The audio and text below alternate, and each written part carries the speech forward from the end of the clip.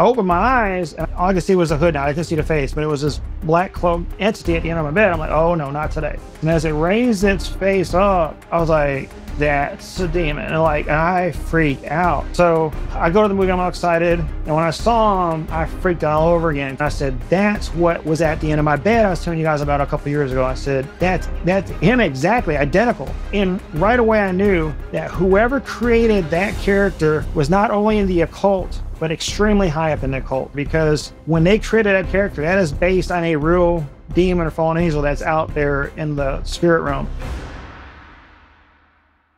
Hello and welcome to the Almost False podcast, where I interview regular people with incredible stories. Today's guest is not the kind of person you hear of very often. He's been seeing and hearing things ever since he was a child and has had countless encounters with spiritual beings. We talked about many of them, two of which were heavily tied with Hollywood and the occult. But before that, let's go back into the childhood of today's guest, Chris. So as a child, God was never brought up. We never went to church. The only thing I knew about church was the building across the street, that the bells would toll on the hour, and you know what hour of the day it was based on the church. And at 12 and 6 on the hours, you would hear music and whatnot.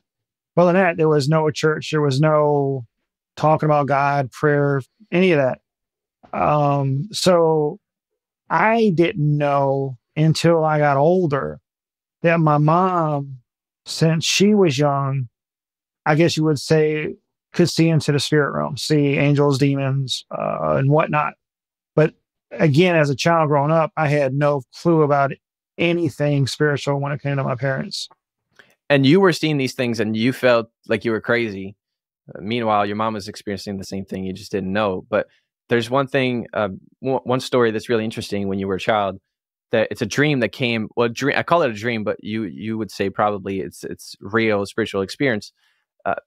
That happened again and again and again, and it continued to happen for pretty much your whole life. Yeah. So as a young child, a child, and you can just see this with any child if you have kids, but children have a hard time knowing, okay, what was a dream, what was reality. I was at that age where I didn't know what was going on, but somewhere around 3 years old. At the time, I thought it was dreams, but I realized now that I was actually walking out or being rolled out into the spirit realm. But it would happen the same way. I would pop out in my sleep, and my spirit man would walk out of my bedroom, which was right near a door that had an internal staircase and went out of the basement. I'd go down the first flight and then hook to go down the second flight down into the basement, and I would be greeted by this demon. And this demon was massive. It had long, stringy, white gray hair. It had deep, huge black eyes with a little light in the center of it, like a torn up t-shirt and pants. And it wouldn't touch me, but it would just almost like cover me in a very mean and demeaning way. And I just remember its fingers and its nails were just long and gnarly. And it would, growing up north, I would describe it as it was trying to punk me. It was trying to put me in my place, kind of like a bully on a schoolyard. Bully doesn't need my lunch money, but he's going to punk me and scare me into giving me my lunch money anyways. And that started in my earliest memories, 2-3 years old. And it happened pretty much all my life. I'm 47 years old. And sometimes it would be, a couple nights in a row. Sometimes it'd be once a week. Sometimes it'd be once a month or a year. I think the longest I ever went, that was maybe a year or two without this thing returning back. It was always the same. I go to sleep. My spirit man would wake up out of my body. Boom, there it is. And it would just do everything it could to just drive fear into me.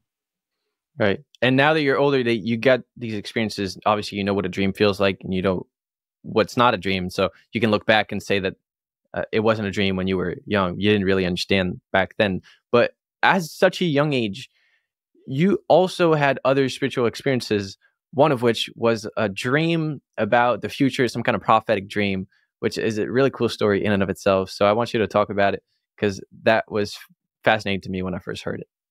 Yeah. So when you're in the prophetic, part of the prophetic is that when God takes you in to see something, you're seeing it in the spirit realm. So like him, there is no time. Sometimes he's showing you a past. Sometimes he's showing you a present. Sometimes he's showing you a future. And in this case, it was a future. But because I was so young, I didn't know what was going on. To me, it was real because I know I was not in kindergarten yet. So I'm thinking 3, 4, 4, 5, maybe at the oldest. Okay. But my dad had to go pick up some parts at an auto store. So we go in there, we walk in, the counter is way in the back. So we get our parts, we turn, we start walking out. And there's a good distance between the back counter and the front door. Well, these two men come walking by. And out loud, I say, Daddy, those are the guys that robbed the store. And of course, they look down at me and they're like, in a very grimace kind of scowl kind of way. And my dad kind of got nervous. So he's just a kid. He doesn't know what he's talking about. And I said, no, Daddy, they robbed the store. To say my dad drove me into a store quickly is an understatement. So we get out, and on our way back to the house, about halfway home, we started seeing squad cars or police cars just whizzing by us, heading back in the direction from which we had come. We get home, Dad calls back to the auto parts store. Someone finally picks up and kind of find out right after we left, those two guys did indeed rob the store. But I had already seen it days or a week before, and I knew that those were the two guys that had done it. And so for this little 3 or 4-year-old to call these guys out, it freaked them out. It freaked my dad out. And then when Dad hung up the phone, he said, yeah, those guys did rob the store. And it was kind of like one of those things that was hush hush. It was kind of like a freaky incident. We didn't really talk about it anymore, but my dad just kind of looked at me like, what just happened? You know what I mean? Well, yeah, I would be confused too as to how you knew that. But you have tons of stories like that don't make sense in a natural world, but when you look at it with the spiritual lens, they do. But when you were around 10, you had a dream, and then the dream stopped, and you woke up and you saw something. So what was that like, and what did you see exactly? This is cool because your first question was about my mom. And this is the first time my mom, I used to say, cracked the veil to let me see behind the scenes with her. But I was having a dream about some of my childhood friends. And even at 47 years old, I still remember this dream in its entirety. But as I was dreaming, it's almost like back in the day, we used to listen to vinyl records. And if you kind of took the needle off, you sometimes get a zoop sound, but the music stops instantly. Right. Well, it was like the dream just went zoop, and it went to an all black. And all of a sudden, this guy appears, and he starts talking to me.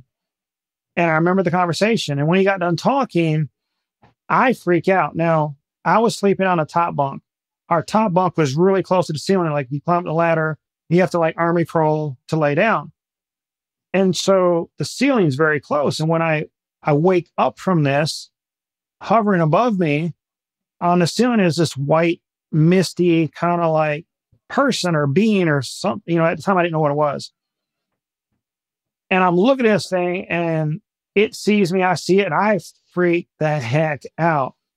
And so my head's away from the door. So it kind of went down my body. And then when it got to where the door is along the ceiling, it had to go down to get, under the top of the door, and then went out.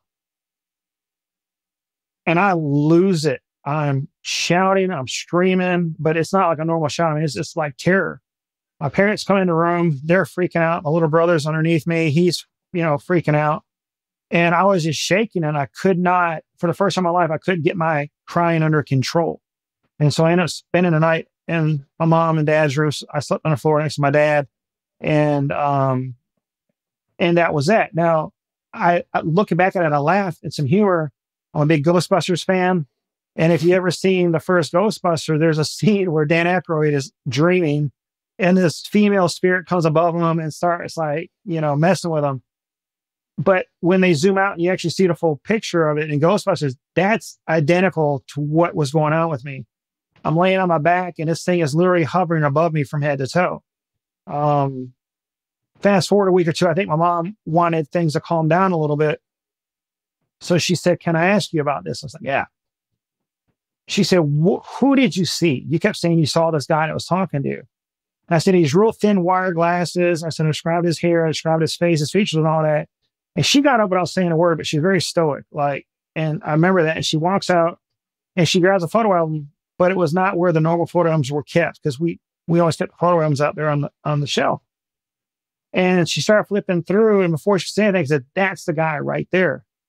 She said, "Are you sure?" I said, "Mom, I'm not forgetting that guy's face." And she said, "That's my great uncle. He died when I was a little girl. And you sure that's who you saw?" I said, "Mom, that's the guy who came and saw me."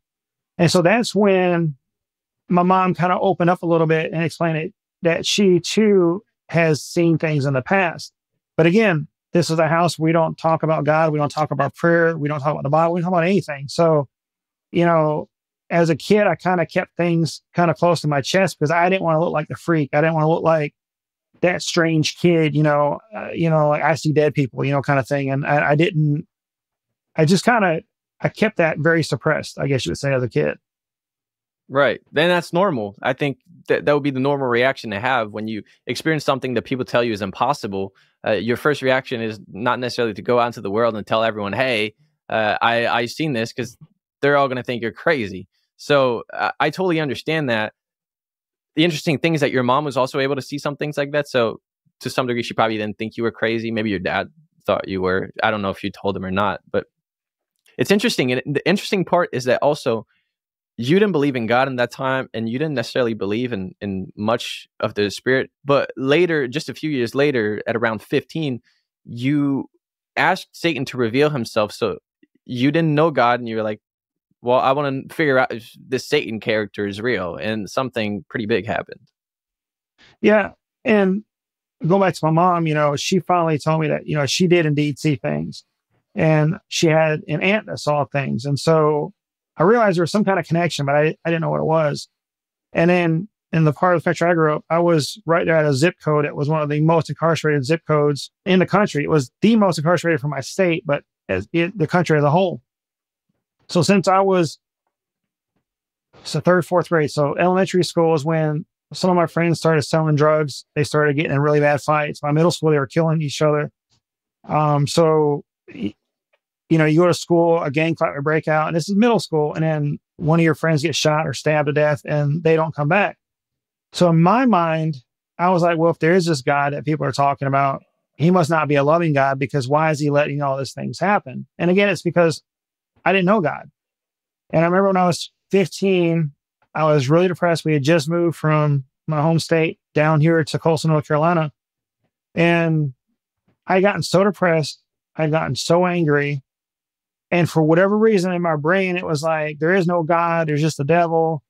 But if you don't get with the devil in this world, then he's going to torment you in the next. But if you get with him, you'll be doing tormenting with him. And just this real convoluted, mixed up way of thinking. And so I literally said, all right, Satan, if you're real, reveal yourself to me and I'll follow you, kind of thing. And at that time, the whole house just shook.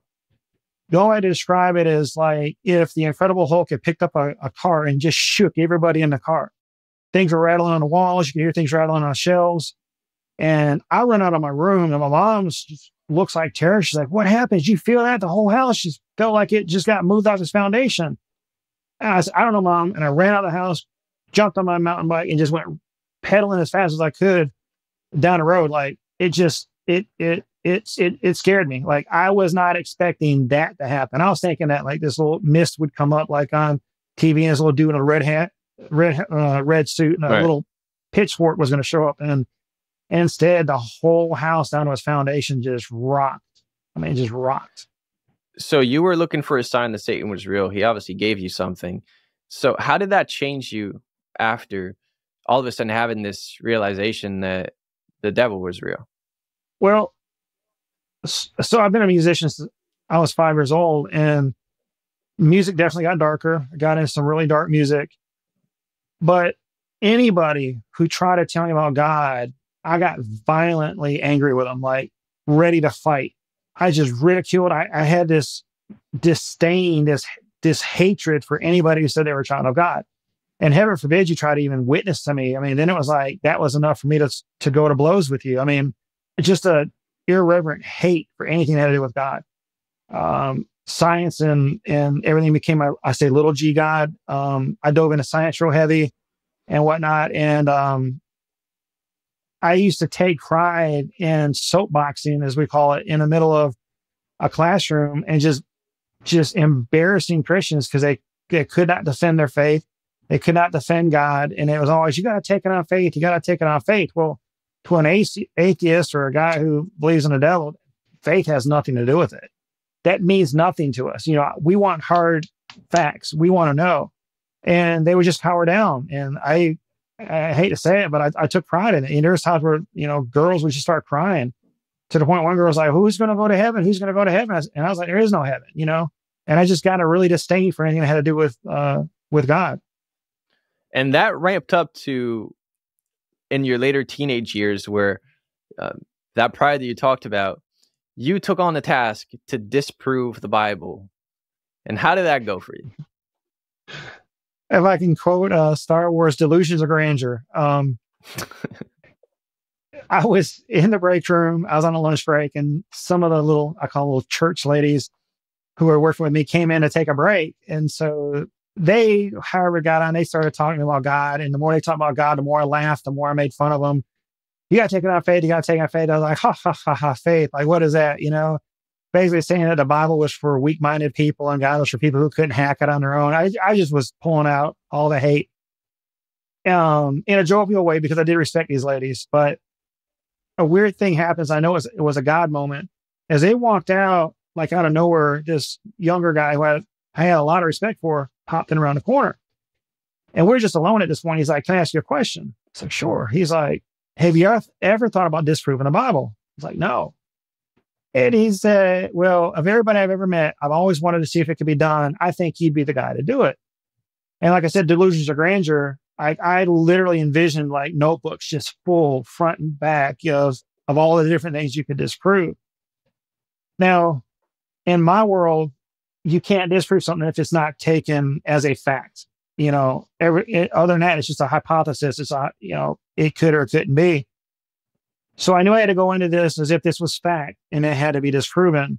And when I say that, as a kid, I didn't watch cartoons or read comic books or play video games. I was either playing music or I was reading encyclopedias and reading dictionaries. My mom said as soon as I could read on my own, I would grab science books.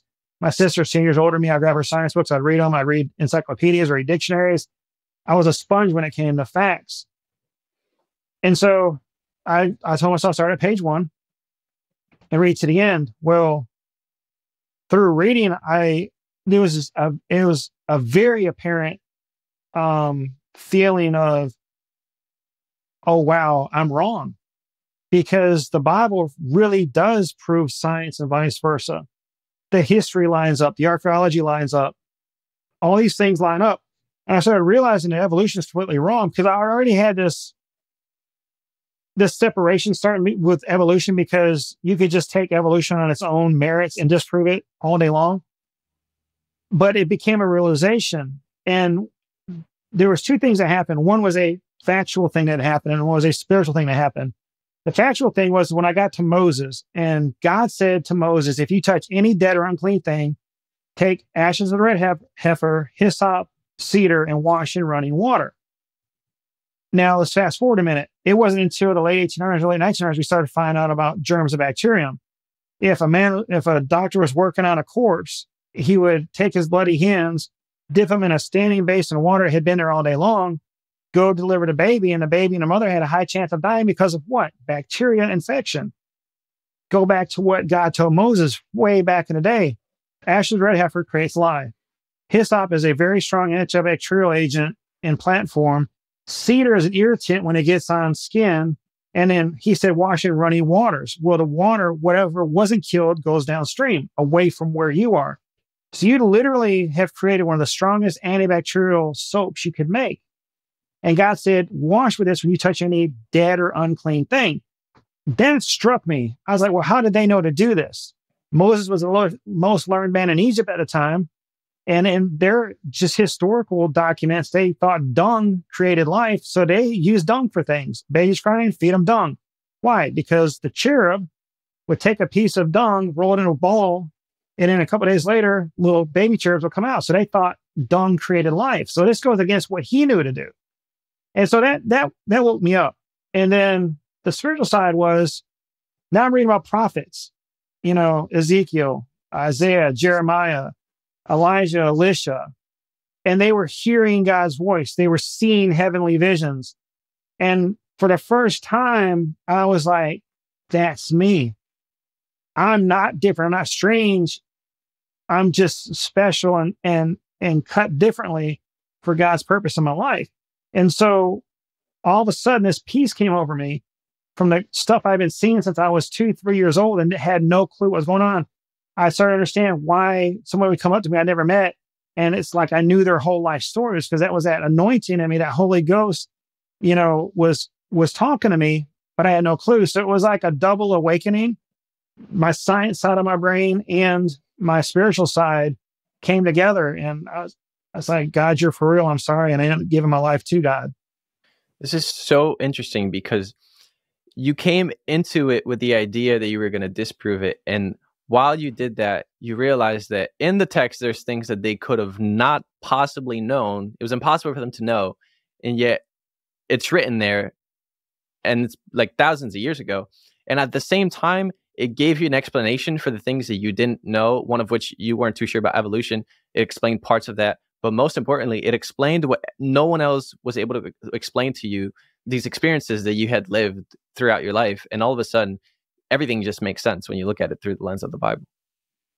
Yeah. But remember, it only came out because I was dared to disprove the Bible. So it's like, I would say God tricked me into it, but, he knew what it would take to get me and get me back on the right path. Right. And I want to move on to some other stories that you have, because throughout your life, you've had many episodes, one of which was you saw some kind of demon. You woke up and there was a person, I guess, on the edge of your bed. What's that story all about? Yeah. Now, this one shook me up as an adult. So as I got older and once I gave my life to God, I realized, okay, God or spirit realm can wake your spirit man up out of your body and then you can go places. You hear of people in the Bible where they went to second heaven or third heaven or whatever, or they got translated somewhere else. But so I knew there was between dreaming and coming out. I call it rolling out. And so I got really tired middle of the day, just super tired all out of nowhere. So I go lay down. And as I'm laying down, I'm dreaming. And all of a sudden I felt this energy rushing over me. And I was like, oh man, I'm about to roll out. So I open my eyes and I see this black hooded, all I could see was a hood now. I couldn't see the face, but it was this black cloak entity at the end of my bed. I'm like, oh no, not today. So I learned that I can shake myself in that and sometimes I'll pop back in. I didn't pop back in. I opened my eyes again and there it was again. And I'm like, dang it. No, not today. I ain't doing this. And so third time it did it. And I was like, you know what? It won't go away until I look at it. So I rolled it the third time. I was sitting up and I'm looking at it. And this time, and again, it's bowed. So there's a cloak in its face. And as it raised its face up, I was like, that's a demon. And I freaked out. And I woke up and for the next over 2 weeks, I did not sleep, nap, or anything without all the lights on. Now, I'm the kind of person, I want it dead quiet. I want it as pitch black as it can be when I go to sleep. I slept with lights on. I'm a grown young man and every light on is in the house and I'm freaking out. Well, I didn't realize what I had seen and what the implications of it were until years later. The new Star Wars movies were coming out. So they were going back to season 1, 2, and 3 episodes 1, 2, and 3. They started back in the 70s with 4, 5, and 6. And so I go to the movie, I'm all excited. And it gets to the scene where Darth Maul comes into the movie, on scene in the movie. And when I saw him, I freaked out all over again because I went with a bunch of my friends from the band I was in and the ministry I was in. I said, that's what was at the end of my bed I was telling you guys about a couple of years ago. I said, that's him exactly, identical.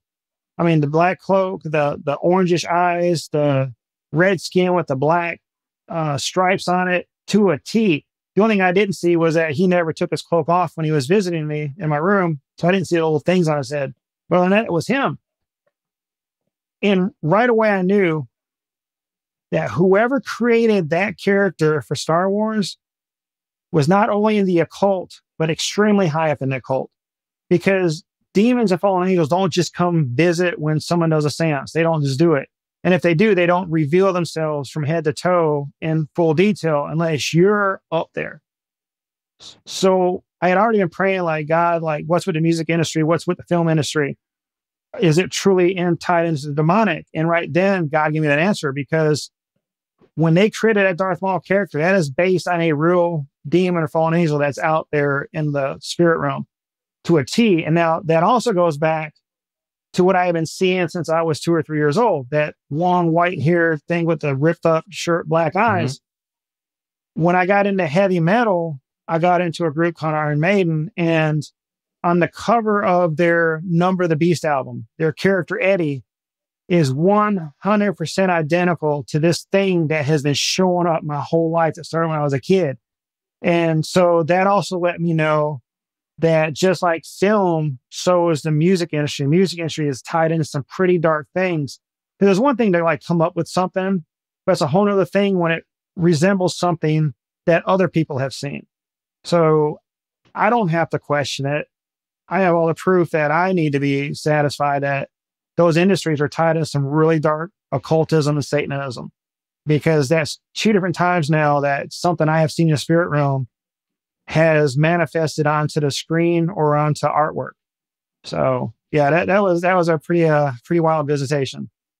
Yeah, but you don't need to see in the spirit to see these things in the music and the film industry. Music is so obvious, painfully obvious nowadays. They just have music videos. The one that I'm thinking about recently is Doja Cat. But the fact that you saw these characters before makes it even more real and not even a question in your mind. So that's really interesting. And you mentioned a band and a ministry that you were in, and that's something that you did for a long time. So we were talking about your early 20s. This is something that you continued up until your 30s.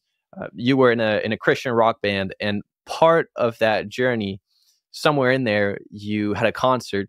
And I want you to tell the story of the concert, because that is such a beautiful story, and I want to hear it from you. Yeah, so the band was Crew 277. Now, this is pre-YouTube and all this stuff, so TikTok. But North Carolina hosts here at the coast in Wilmington the Azalea Festival. It's the biggest festival in the state of North Carolina every year. And we had been we had been put on what they call the gospel stage. It's a teeny little side stage on one of the streets down there. But we would always draw a huge crowd. And the year before, we knew that they were some pretty high up level executives running. The Azalea Festival started showing up during our set, and radioing and other people, and they were showing up, and they kept pointing at us. So we got off stage and they're like, your sound is too big. You got too big of a following. We want you on the main stage. You need to be a headline act from here on out. And so we're like, okay, that's cool. So the next year comes around, and, they confirmed, hey, are you guys going to be here? We want you guys as the headline act. Well, yeah, we'll be there. Tell us when and where. So they put us on a Saturday afternoon, which at the peak of their festival. And after we did the sound check, one of the execs came up and said, hey, look, oh, by the way, we didn't tell you, but this isn't the gospel stage. So you can't talk about God and Jesus and salvation and give testimonies between songs. Just come up here and play your music. And we were pretty miffed. We were like, you knew this before you ever, asked us to play. Why didn't you tell us then? Well, it's because they wanted to draw the crowd. Now, our music was edgy. It was hard rock. Even a local hard rock station here would play us that night. It's funny because you're the best effing, Christian band we've heard. And I was like, well, Christian and F doesn't really go together. But the fact is that, we attracted that worldly crowd, which in essence, that's our goal anyways, to bring the people who wouldn't go to church and hear music. So from that standpoint, we're like, we thought it was great. Our first song that we opened up with, we chose a secular song, was Bible to Bridge, called Open Their Eyes. And we wanted a song that was going to hit, right off the bat, but also it was just hit the airwaves. It was blowing up on the airwaves. We wanted something that everybody would recognize, because everything else we played was our own music and whatnot. And so we hit it. And as soon as we hit, thousands of people just filled this hill all the way down the hill, down to the water. Just thousands of people filled up, and they were rocking with us and whatnot. Still couldn't say anything about God. And we bid our our tongues. But we noticed by about the second to the last song, this line was forming up on the side of the stage. And I'm just thinking, okay, this is the next band getting ready to come up in the roadies, whatever. They're getting ready to, because you always stage with, as your one's coming off, the other one's coming on, you're helping each other. They're taking your equipment down, you're bringing your equipment up, and it just makes it more efficient. And so we hit the last song, and I'm looking over, and the line is now going all the way down the hill. And I'm like, that's not roadies in the band. Like, what's going on? Well, we finish up, we come off stage, and it was just a whole long line of people. They were talking about how they grew up in a church, but they backslid, or they never knew about God. They were confessing, like, I've been using drugs off and on. I can't handle my drink. I'm an alcoholic. And literally it was so beautiful, because even though we couldn't talk about God and the Holy Ghost through the music spoke to these people. And we ended up, witnessing, leading people to God, praying with people. And it just was a really beautiful moment that at first glance, we were so hurt. Like, we can't talk about God. They know this is who we are, but God still worked through it all. And so we were very, very grateful for that. Like I said before asking you the question, it's a beautiful story. And in you telling the story, you mentioned people that had backslid and they came back to God through your music.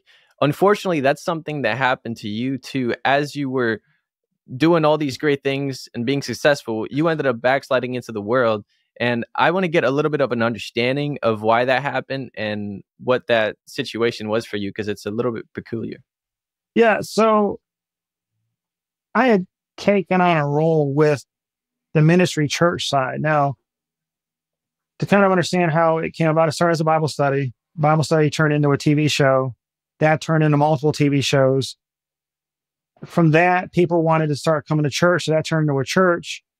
And then other churches wanted to join. And so that turned into an association of churches. Well, because, being a musician, also being able to speak and teach, and then also pray in the prophetic, I kind of formed a little niche role where, one, if we were planning a church, we would go in and I would wear all the hats.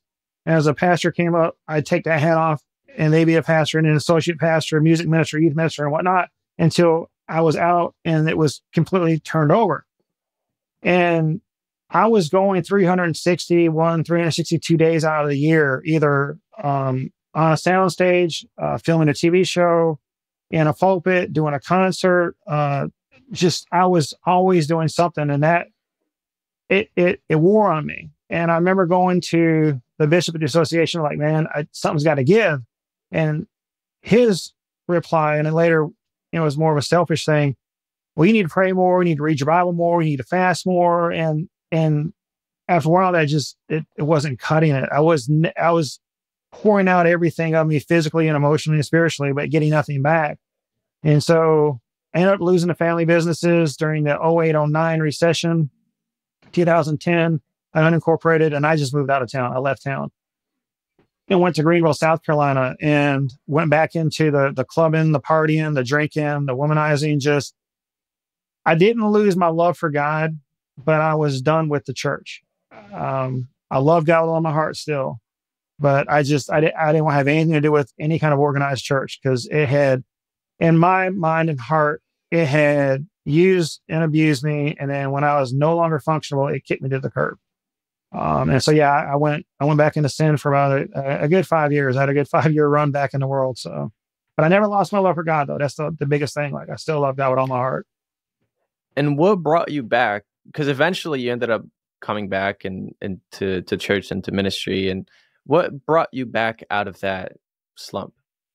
I think the biggest turning point was, when you first mess up, and it's whether it's in church or it's at work or whatever, you always want to blame somebody else. And I think when I had gotten far enough removed from it, and I realized I had a lot to do with it too, I could have said no. I could have not done different things. I think, that had a lot to do with it. And then I just missed the praise, playing and praise and worship and for churches. I missed praying for people. I missed helping other people. And so I guess you say I got up out of the mud. I quit. I quit sulking and said, all right, God, I'm ready to go again. But this time it's been a whole different, like, it's not 24/7, 7 days a week. It's as God needs it, you know? Right. And you coming back to him like that ended up being a blessing to you and to many other people, because God started using you in ways that he had never used you before. And there's one particular story which is very interesting that I want you to talk about. When a friend called you, he had problems with ghosts or whatever, he called you for help, and that ended up being a whole situation. Yeah. So I came back to the coastal North Carolina, and I was driving down the road and I got this random call, and it was a friend of mine, and he said, I've got some weird things going on at my shop. God just said, call you, that you would have the answers. So I'm like, what? Like, I have the answers? And so I was like, well, what's going on? And he's like, well, I don't want you to think that we're crazy. I'm like, no, dude, just tell me. So he's like, well, you know how in the back of the building is like my shop. I have a shop in the back, and then there's a wall, and the whole front of the shop in the front is like an indoor open air flea market. I was like, oh yeah, yeah, yeah. He's like, well, the girls working in the back for me, they come in one day and they heard somebody walk through, but when they looked up, there was nobody there, and they kind of freaked out. So there was a dog that it would go there every day to work. They grabbed the dog and they started walking through the building, and all the doors were locked. There was nobody there, but they knew somebody had just walked through. And so they kind of discounted it. When it was a couple more days later, not only did they feel like somebody had walked in the room, they heard it say hello, and they could smell the perfume. And immediately I was like, man, you're dealing with some heavy witchcraft, or, you know, that's something demonic. And he's like, well, I thought you would say that, but like, what do you think's going on? Well, God started dealing with me at this point. And I was driving home, and I remember I pulled in the driveway, and we kept talking. And I told him, I said, God said that it's not your people. Because he was like, well, are they doing witchcraft in there? I was like, no, it's not your people. I said, there's an item that a demon was attached to, and it's still attached to that item, but it's no longer with who it was supposed to be with. So it can't do anything. And it's just tired of being attached. It wants to be released. It wants to go. Well, how do you do that? I was like, well, you got to go through, pray and anoint and everything. Okay, well, how do you anoint? I was like, well, you use anointing oil, and you go in there and you pray over things. Well, how do I get anointing oil? And I said, well, it's olive oil. It's been consecrated. Well, how do you consecrate it? I said, well, you fast and you pray over it. And all of a sudden it dawned on me, because the week before, I told my wife, I said, I feel like God is leading me to a fast, but I don't know why I'm fasting. It didn't make sense. So we agreed, well, come Monday, I'll just go on a fast and let God lead. Well, this call came in on that Wednesday, and I said, well, it's funny you're asking this, because I'm already on a fast. I said, I'll buy some oil, I'll consecrate it, pray over it. And then, Monday or Tuesday of next week, we'll go through and pray through your building. Well, they kind of started dealing with me, and we're still in the same conversation. And I said, actually, it's up front. And I said, God's saying it's a box. It's like a multi-purpose box that's got like different things in it. He's like, well, I'm still here. I was like, oh crap. And so he's like, he runs out front. He's like, all right, I'm in the front of the building. Where do I go? Now, the whole front of his building is nothing but floor to ceiling windows. This was broad daylight. And God said, it's in the back, right corner if you're facing the front. And you're there because it's so dark in that corner, you can't see your hand in front of your face. He's like, dude, there is no place in here that's dark. It's wall-to-wall windows, and it's sunny outside. I'm like, no, he said it's pitch black. So he goes in through the front, and he's on the phone. He gets back there, and he's like, oh my God, there is a dark spot back here. I said, all right, it's a box. It's an old box, kind of rustic looking. It's like, like it's scraped up or beat up or whatever. I don't see a box. And I heard God say, it's under something, but behind something. He's like, under something, but behind something. I was like, yeah, and I'm just telling what God said. Well, all of a sudden he's like, oh my God, here it is. And it literally was under a desk with the desk chair pushed in front of it. And now I'm geeking out. I'm like, oh my God, this is awesome. And I said, it's a box, right? He's like, yeah. And I said, it was rustic. He's like, yeah, it looks kind of beat up. And he opens it up. He's like, oh man, there's all kind of like little shelving, sliding boxes in here. It was an old military trunk. And so that's when God said it was a multi-purpose trunk, and that there's little things in there, and it fit the T. So I was like, all right, here's what we're going to do. I'm going to get the oil, consecrate it. First week we'll pray. And I said, God started dealing with me about the box. So this is before I hung up the phone that day. And I said, God's telling me that there's a lot of hate and rage around this box. A lot of hate, a lot of rage. And I said, the man, he cast a spell and he put a demon attached to that box and then gave it to his wife to torment her. And so I was like, why is God being so specific, right? Like God never usually goes that specific. So fast forward now, we get there, there's somebody there, and I'm like, great. I was like, dude, can we get him out of here? Like, he's just a cleaning guy. I should be able to get him out. I was like, all right. So I'm waiting there, and as I'm waiting there, I look up, and I saw the demon on the roof, and next to the demon, I saw like a tornado next to him. And I looked up there, I said, don't worry about it. I said, we're gonna cash you out here. We're gonna deal with you. And so 10 minutes go by, my buddy's not back. 15 minutes go by, my buddy's not back. So I walk in, and he was doing the exact opposite I asked him to do. I was like, do not tell him I don't want him to think we're freaks, and like circus act. He's telling him, oh yeah, we're getting ready to cast a demon out of here. We got something here with a demon on it. And I'm just going, God, I was like, man, I just moved back to this town. I don't need this, right? So I come around and I start talking to him, and God started dealing and started moving on his behalf about some things in person. We had some prayer, it was a tender moment.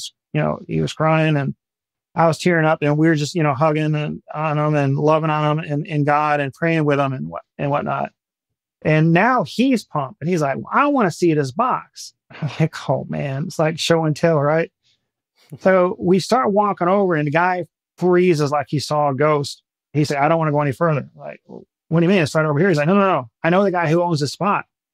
He's like, this guy is crazy. He's like, him and his wife got a divorce, and he went into this violent rage, and he left out of work saying he's going to go kill her. And we don't know what's going on. And he was just ranting and raving, just a lot of hate and a lot of anger. And he just raged out.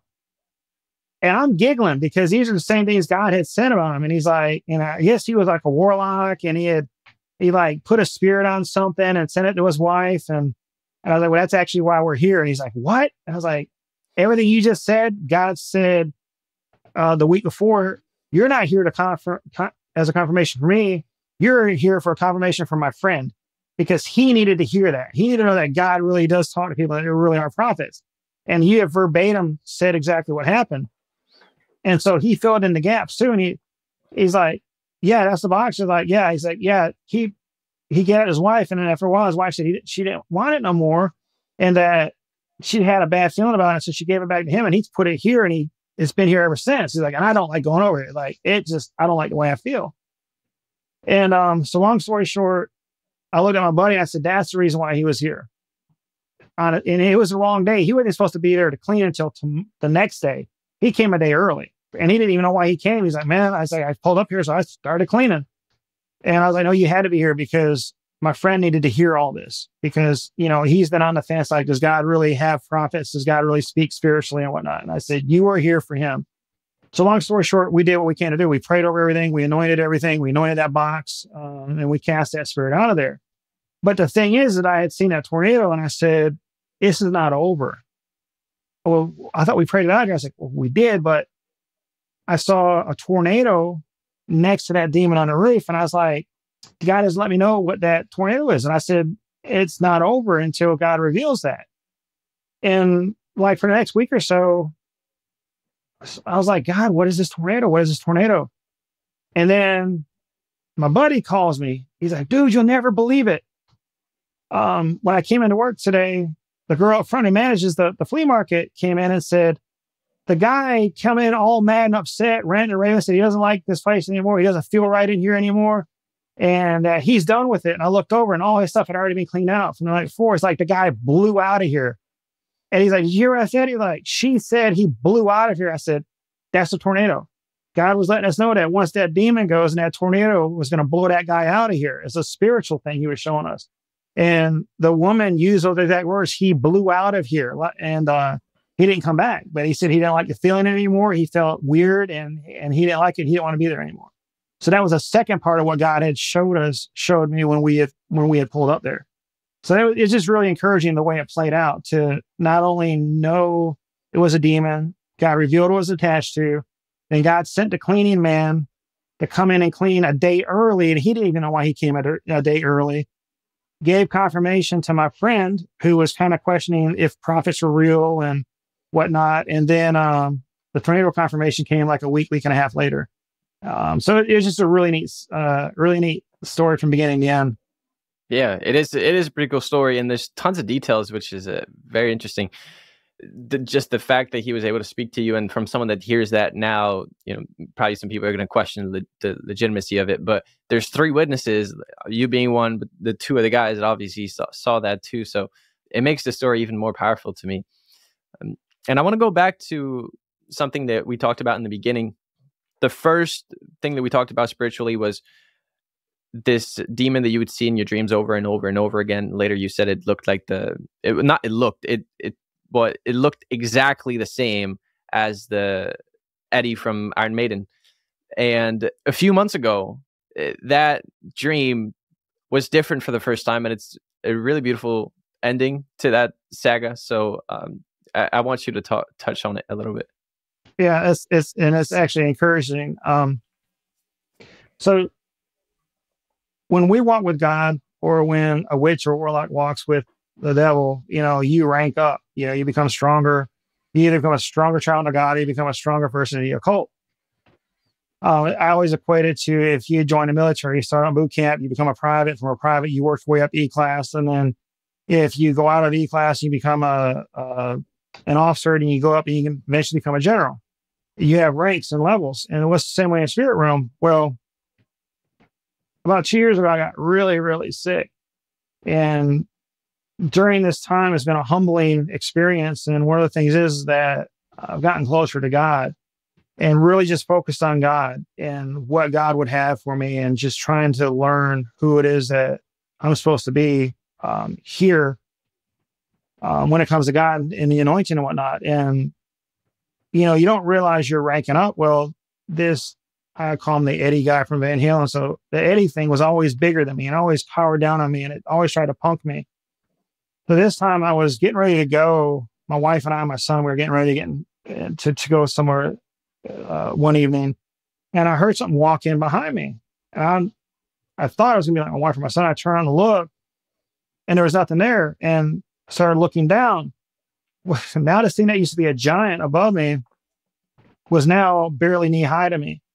And for the first time, it had to look up to me, and it got scared. And next thing I know, it turned and it ran out of the house, because it came to do what it always done, to kind of like punk me in the spirit. And he realized he's no longer a giant to me, but God had, elevated me spiritually where I was a giant to him. And so this was the one time I was actually glad to see it. And it gave me so much joy to see it, cower down and run like a dog with his tail between his legs back out of the room and out the house. And so I got excited. I told my wife what just happened, and I told my son, because he's 7 years old. We talk about spiritual things with him all the time too. And so it's just really neat. I have not seen it since, heard of it since or whatnot, but it no longer had the upper hand. So praise God.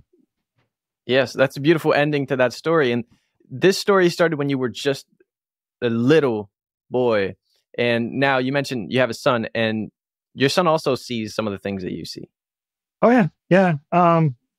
He's been a big blessing. I can remember when my wife got pregnant, I asked her, I said, I wonder if he's going to have the same spiritual anointing where he's going to be a seer and he's going to be able to hear God and whatnot.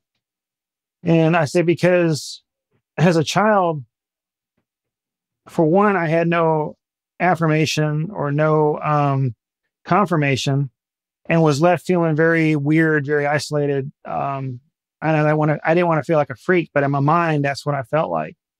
And I said, well, if he is like that, then I'm going to be very upfront with him from day one. And so my wife gave birth to a beautiful little baby boy. And, we would see him kind of trail things, in rooms and whatnot. And I kept saying, God, if he's seeing something, please, I want to know, I want confirmation. And about the time he was old enough to start holding his head up on his own, I remember specifically, I was carrying him in my right arm, and we were walking into the kitchen. So he's facing me. And when I got to where the refrigerator is, all of a sudden he starts giggling, and I look at him, and he's starting to slowly look up. So I look where he's looking, and sure enough, this like light slash white cloud beam was slowly going up and up and up and up and through the ceiling. And my son and I, our eyes stayed locked in the exact same positions. And we both looked up until we were looking over our heads. And he's giggling the whole time, and it left. And so I was like, I got so excited. My wife came in, I told her what happened. I was like, he sees, like God gave the confirmation. And I told her what had happened. And so as he has come to more learning and more realization in life, he just turned 7. We talk about dreams. We talk about the prophetic. We talk about seeing angels and demons. And he has been very upfront. Mommy, daddy, I saw this. What does this mean? Mommy, daddy, I dreamt this. What does this mean? Mommy, daddy, I heard this. What is this? And so at a young age, we've been able to walk with him, and he doesn't feel like a freak. He thinks it's cool. He's like all these different things.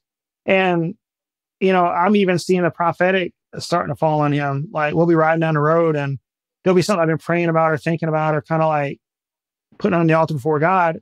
And he'll ask it as a question. Well, daddy, what does it mean? And then he'll say exactly what I've been praying about.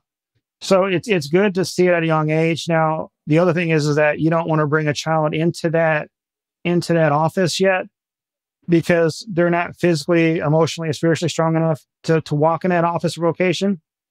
And you don't want the spirit realm to get a jump on them. So just we kind of keep it very, very simple and don't go into too much detail. But where I was walking around scared and closed off as a kid, he thinks it's the coolest thing, and he loves it, and we support him and whatnot. And I don't blame my mom for not really saying nothing, but it's neat going back now and hearing the things that she has seen in her life.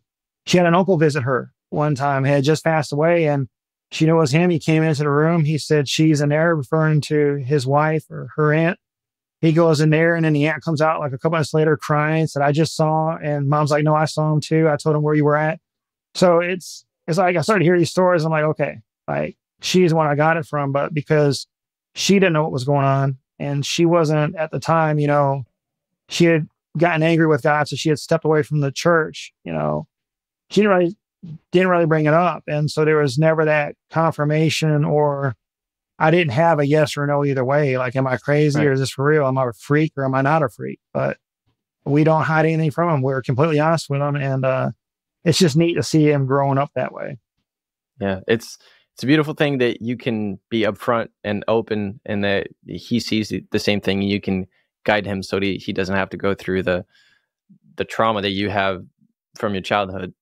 And to finish this off, I want to ask one thing, because I know you probably experienced this, and I'm confident that there's people that are going to be watching and they're not going to believe anything that you say. So if someone doesn't believe in the stories you have, what's one thing you would tell them?